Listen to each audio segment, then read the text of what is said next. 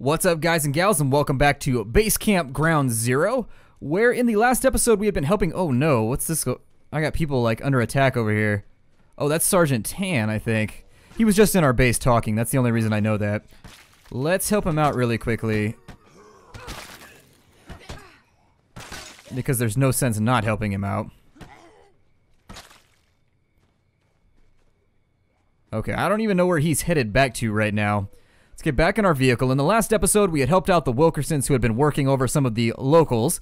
And in this episode, we need to help the punk rock team or the heavy metal team or whatever they are over here across town. We're going to help them build a watchtower so that they're not constantly being attacked by zombies. Trying to build up a bit of a rapport with everybody around us, making sure that everybody in the neighborhood likes us, because if nobody likes you in the neighborhood, then Mr. Rogers is silently weeping up in the stars somewhere, because that was the whole point of the show. Didn't you watch Mr. Rogers' Neighborhood? You wanted everybody to feel like a neighbor, and so that's what we're trying to do here in the zombie apocalypse.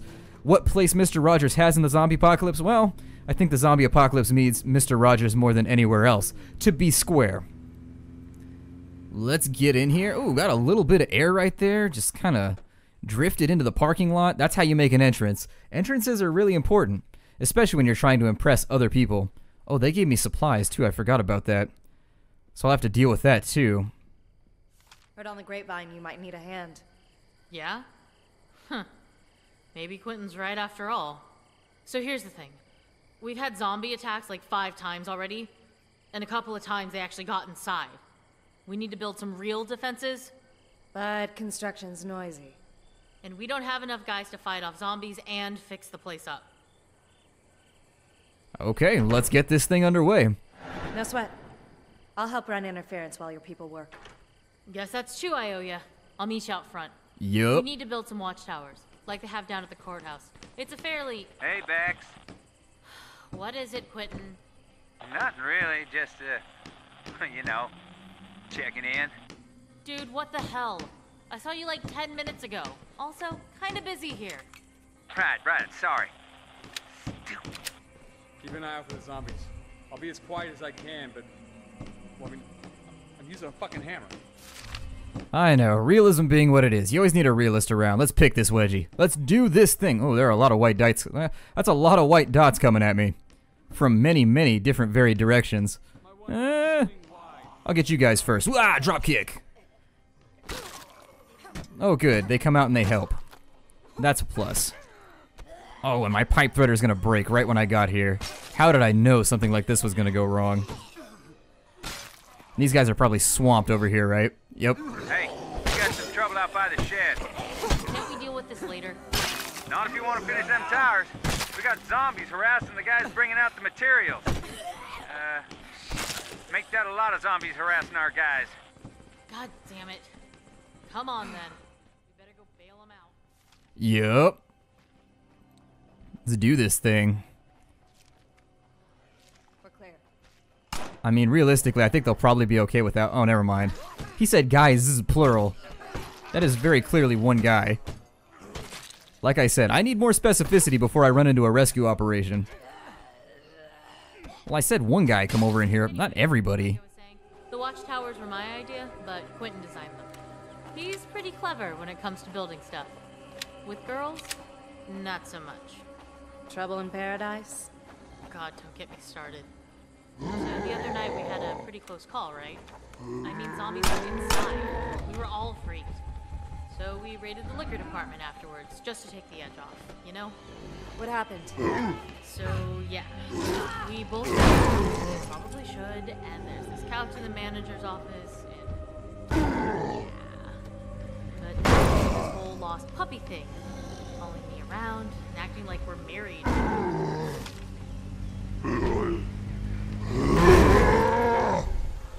Okay, we got some more materials headed your way. They're loaded down pretty good, though. Support can be helpful. Oh my god, this dude is... We're gonna lose somebody here.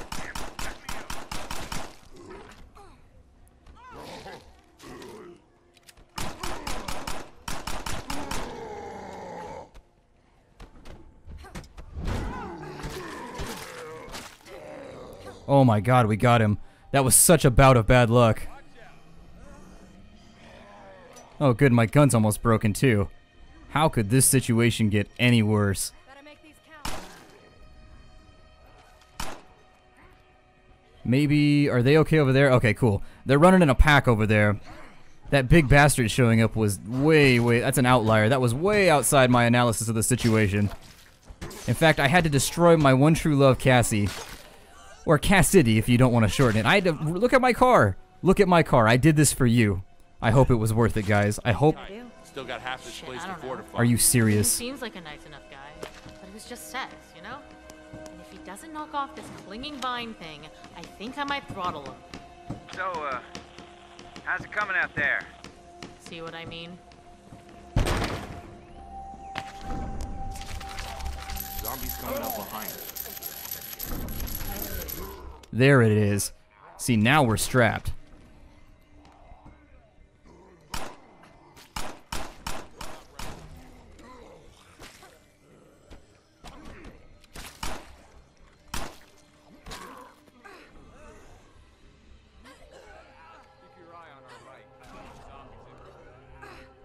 Yeah, this actually went a lot less hairily in my own game.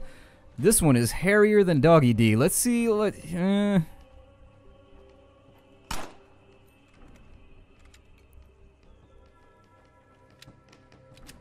I probably shouldn't have done that. But they didn't see where it was coming from, so it's okay. We're gonna survive, guys. It's gonna be perfectly fine.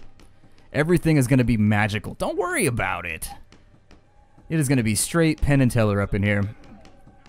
Oh, good. There's an outlier. Or an outrunner, anyways. An outrigger? I don't know what to call him. Either way, I've got a cricket bat for him. That gonna do ya? Should give us some protection anyways. We would have lost a lot of people without you. That counts for something in my book. Anyway, thanks for the... Oh, what the fuck? Hold it right there. Hands where we can see him. Whoa, easy there, Alex. It's me, Sheriff Carl. Look, we don't want any trouble. We're just here to talk. Yeah, you wasted a trip. Turn around, walk away, and forget you ever saw this place. Huh? Wait, who's Alex? Forget it. We're not interested in signing up with your little society. Ease up, Becca. Not everybody's out to kill us and take our stuff. It doesn't take everybody, just one. All right, we'll go. We're not here to pressure anybody. You folks stay safe now. Hope you're keeping your nose clean, Alex. And I spy another big guy over there. God, the hits will just not stop coming. As a comeuppance, I'm gonna take all their ammunition, though. See why you're so heartless about this. I'll run this We home. got plenty of food. We'll be here. ready. We should be sharing it. Plenty of food? So you know how long all this is gonna last, huh? We've got enough food for a month? Sure. A year? Maybe. 2 years? 10? Don't talk to me about plenty of food. Okay, fine. We need a long-term solution. I get that. But in the meantime, we could still be helping people around here. And what happens when the people we help get a bunch of their buddies with shotguns to come and take what we've got? Why would they do that? Please. You try to help people, and you just get taken advantage of. Way of the world. Okay, so we got ourselves a bit of a pessimist, if not like a nihilist. You know, whatever. It's oh no, there's another one around back too. Where do these things keep coming from? We could probably beef up our defenses, just to be safe. A few more outposts would give us more of a safety net.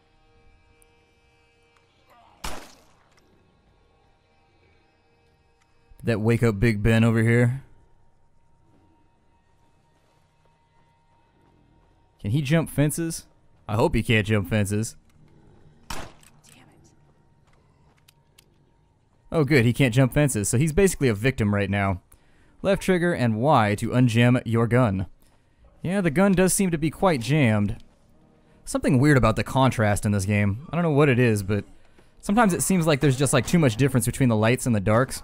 I don't know if it's just me, and I need to scrape this bitch off quick. Let me see here. And off she goes. Turned her into ocean spray.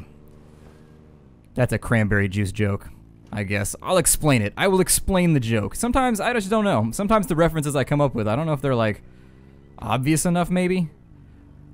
I don't know if I would have caught that one, so then I'm just like, well, maybe I should explain it. Which might actually just ruin the magic of the whole thing in the first place. Who knows? I'm not a performance guy. Okay, I'm free and clear. See you soon. I hope you brought me something pretty. I'll show you when I get there. Alright, so we actually just had a long bout. While I was out. What you got? Oh, you know, stuff. We just actually had like a really large run of like stuff that we had to do. I'm gonna ditch this G26 and grab something else that might be useful. This gun's a little broke ass for my liking. So in there it goes. I did manage to pinch a couple of 22s, I think. Yeah, we have a lot of 22s, so maybe I'll just bring a 22 with me for now. Might be cool to use the AKM for a little bit. Yeah, let's diversify. Let's diversify our murderous rampages. Oh good, she's already over encumbered. Throw that in there. Maybe that'll save her a little bit. To be fair, she's a little bit slow right now anyways. Yeah, let's swap her out for somebody else that's been resting. Maybe bring Ed along or somebody else that we haven't seen. I don't know who to pick. Let's pick somebody. This guy, Beanie Man, Xander Crook. What are this guy's abilities? Either way, let's have a look and see. Oh, he's got the Manslayer over here. He's got the Model 29, so he's the one that's been stealing all of our 44. Let's see what his skills are. And it appears as though, I'm on the wrong thing here, counseling. He's good at calming people down, and everything else is just awful. Well, that's no good, and I think the weapon that he has actually breaks pretty quick too. We don't want him to have a golf club. Let's jump back in here and swap him out for something a little bit more efficient that's not going to break quite as easily.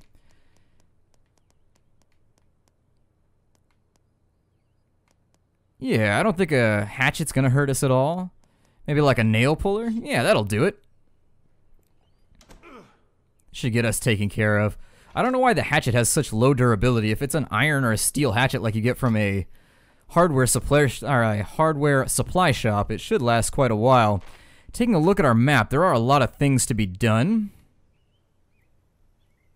Maybe think about... It's another group of survivors there. A stranger in trouble. We also need to find a saw for our garden. And we need to do a counseling run, so there's a lot of things going wrong. Let's handle ourselves at home first before we could do anything else. I can't, like, have anybody just losing their shit over here and flying off the handle. Who is it that's angry? Let me look at my list here.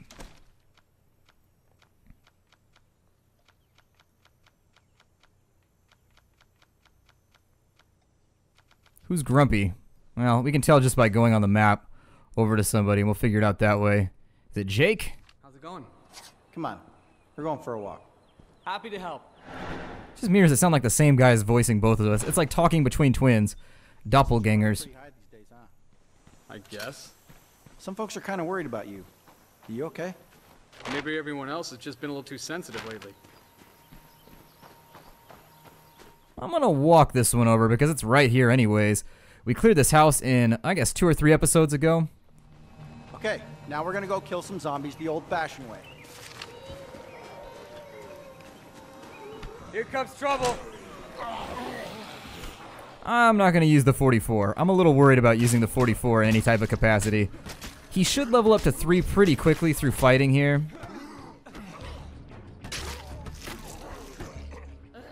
And now I'm gassed out already.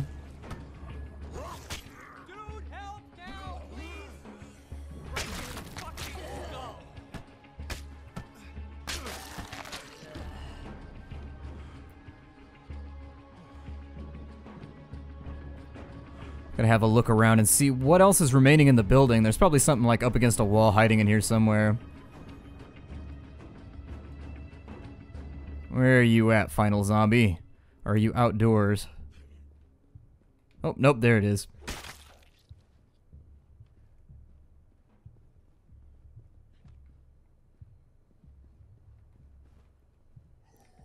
Oh, he's right behind me. Got him. Not too bad. We'll follow you. 10-4, I'm ready. Okay, let's head home. Anyway, I wanted you to know that I understand your frustration. Is that why you wanted this bit of quality time? We're all stressed, but we can't afford to be at each other's throats, okay? So start playing nice or you're out on your ass. Okay, now we're done. I'm headed home. We just threatened to throw it like a main character. Somehow I don't see that flying with Lily. Look, I'll think about what you said, okay? I'm glad. Alright. So there's another problem taken care of. Let's start thinking about maybe... I've never been out this way on the map before, so I think we'll head out and help that guy. Just because I've never been in that direction, I'd like to learn the map for my own personal reference. I'll check this out next. Okay, watch yourself out there. And I figure it probably couldn't hurt just to swing out that way. We got to get across the creek or the river or the creek or whatever you want to call it. But I don't think this bridge is blocked over here. This is the one we cross pretty frequently. Never mind, it's not blocked. We just got to hang a righty right after we get over here. Oh, I'm going to go off a sweet jump. This is going to be amazing. That was not so amazing as I expected, but it's the thought that counts. In a faster car, that probably would have been pretty bitchin', but alas, a faster car we have not.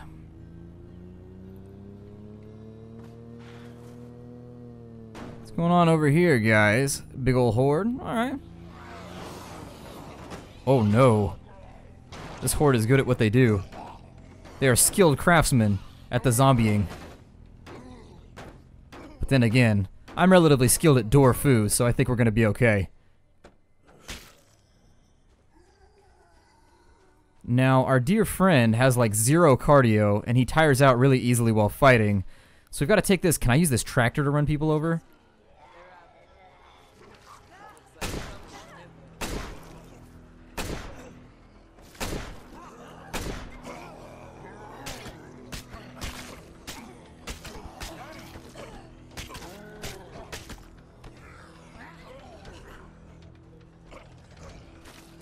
Oh, I missed.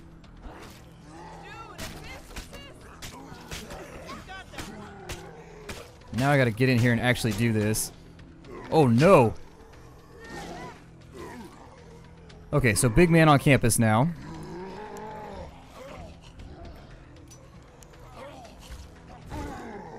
Reload, man! Reload!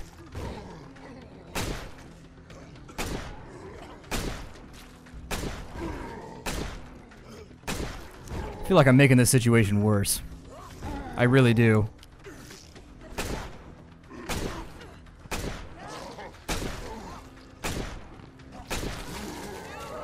Oh no. Yikes. Guess you could say she's not half the woman she used to be. I'm not sure what they expect me to keep doing against all these fat guys. Like, they're pretty much invulnerable to, like, everything. And unless you know they're gonna be there, you don't want to weigh yourself down with, like... let's get the hell out of here. I'm not even gonna risk it.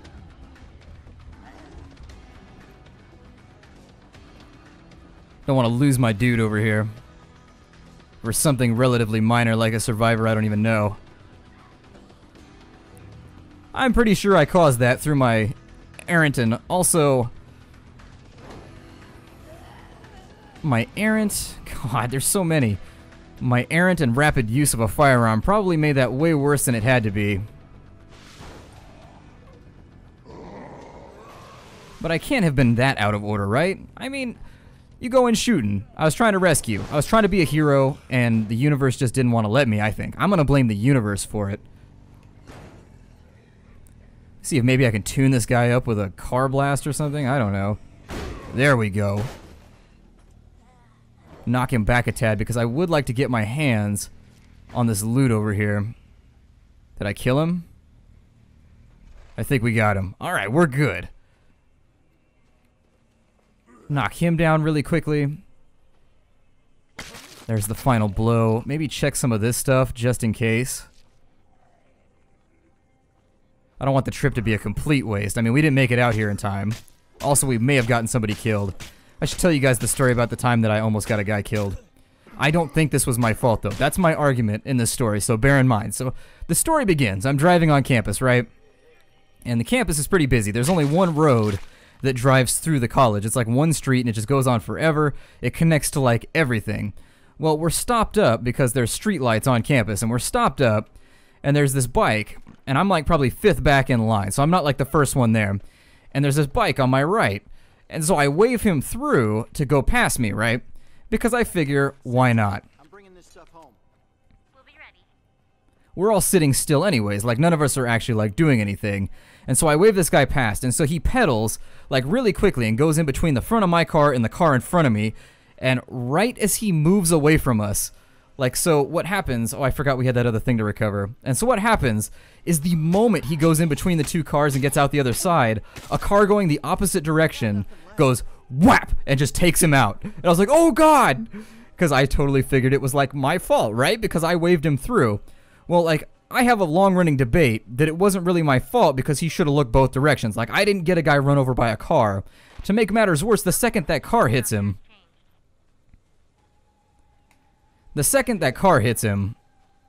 the cops pull up just instantly. So a cop saw the whole thing. Just whoop, whoop. A cop drives up. The whole thing turns into a mess, and I was like, well, I think they've got it covered. Time to hit the old dusty trail. And that's my story. So what do you guys think? Was it my fault the dude got run over? Or was it totally his fault for not looking both directions? Oh, my wheel is off. Weak. Oh, and he's not even dead either. Well, at least I made some kind of recovery from the loss without things getting too rowdy. I'm going to change it out for this pizza car up here. Roll! Word around town is you're making quite a splash for yourself, my friend. You might not know me yet, but I think the two of us could do each other a lot of good. Why don't you come down to Marshall's so we can have a little face-to-face chat? I think that given What do you the... suppose Ray wants? I don't know, but I'm not sure I trust him. You remember that corruption scandal a few years back? I remember that the charges were dismissed. Nobody could prove anything. All I know is when my dad's insurance wouldn't cover my treatment, Ray shows up at our place one night with an envelope full of cash. Tells my dad not to worry so much. Just remember me in November. It was $10,000. A lot of money for a county commissioner. Yeah, well, I don't know where he got it, and I don't really care. Ray's a good guy in my book. You probably saw him, he robbed a rich old lady right before he showed up there, and Ray's all right in your book. Anybody that shows up with 10 G's, like in cash in an envelope, is slightly suspect, unless you know them, like if they're family. Then less suspect, but still. Probably gonna owe somebody something. Let me throw that axe in there so that it starts getting repaired. We'll hold on to the other two things. He has already lost some stamina. This guy is killing me. Let's see here. I'm going to start carrying firebombs around with me just in case those big guys show up, because that's really one of the only ways other than running them over with cars that I found that actually like dispatches them left and right and manages to keep them just out of my hair. Jump back into the car. This guy has not leveled at all like this entire time, has he? Let's have a look. He leveled up fighting. His cardio, I think, leveled up too. What do we need help with here? Fear itself. I guess we'll handle that first. Let's go do Fear itself, and I think that'll probably be the last thing we take care of in this episode.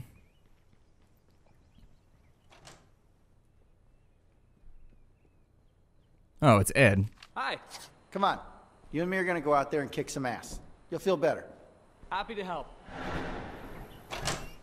I'm always like, at some point you've got to figure you'd start making a dent in the zombies. I mean, I don't know how big this town is, but this town looks pretty mediocre to small. I mean, my hometown has like 115,000 people, and it just kind of goes on for a ways, and that's not even like a big town. That's like a city, but not like a huge city, you know what I mean? So you'd figure at a certain point you would have killed most of the zombies in this location. We're going to take a car on this one because that's a little too far to walk. Also, where the hell is Ed? Ed? What is this guy doing? Is he like trapped against a wall or something? Edvard? Present yourself? Is Ed broken? What is Ed doing here? Maybe if I drive off far enough, it'll be like a quest mob in an MMO and he'll just like pop in from nowhere. I always shoulder the door open because they can't keep me. They can't contain me. I'm like The Rock. I just bust through. And I give people the evil eyebrow. And then they smell what I have cooking because it was bean night. I'll wait here.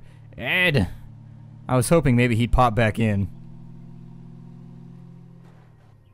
Ed, what are you doing? Are you broke right now? Ed! Come with me if you want to do your quest. Yeah. Hey. Hey, you. Hey. I hit you with a nail puller. Buggy, buggy, buggy. Well, we found a bug, I think. Maybe if I go this way, maybe he'll come? I don't know. He sort of looked like he was moving there for a second. Well, I'll break the episode off here while I fix this. Thank you for joining me here at the Nerd Castle. I'm sorry that a bug appears to have ended our episode. I'm probably gonna have to reload. It happens every now and again. Although all of our survivors seem rather frozen. I don't know. I'll see you guys next time. Thank you for dropping in. This game is pretty sweet, and I check it out on Steam. It's definitely worth the price. It's the most fun I've had with a game in a while. Take care out there, everybody. My name is Splattercat, and goodbye, dear sirs and madams.